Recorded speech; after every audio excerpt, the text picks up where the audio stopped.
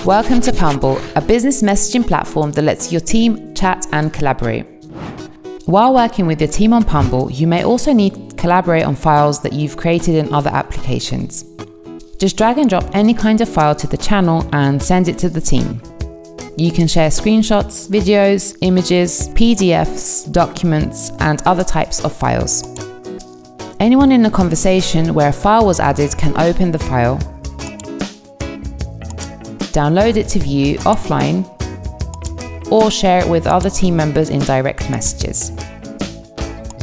When you click on these three dots, you'll have 5 options. To view more details, copy a link to the file, open the file in the browser, delete it, or to add it to the saved files. All saved files can be found here, and no one except you cannot see your saved files. When the file is uploaded to a channel or direct message, it will be stored in Pumble. All files uploaded to a channel or direct message count towards the file storage limit.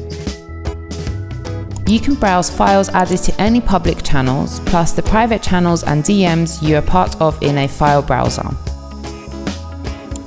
To find specific files easier, you can use filters. Thank you for watching. For more great Pumble tutorials, check out our channel and subscribe.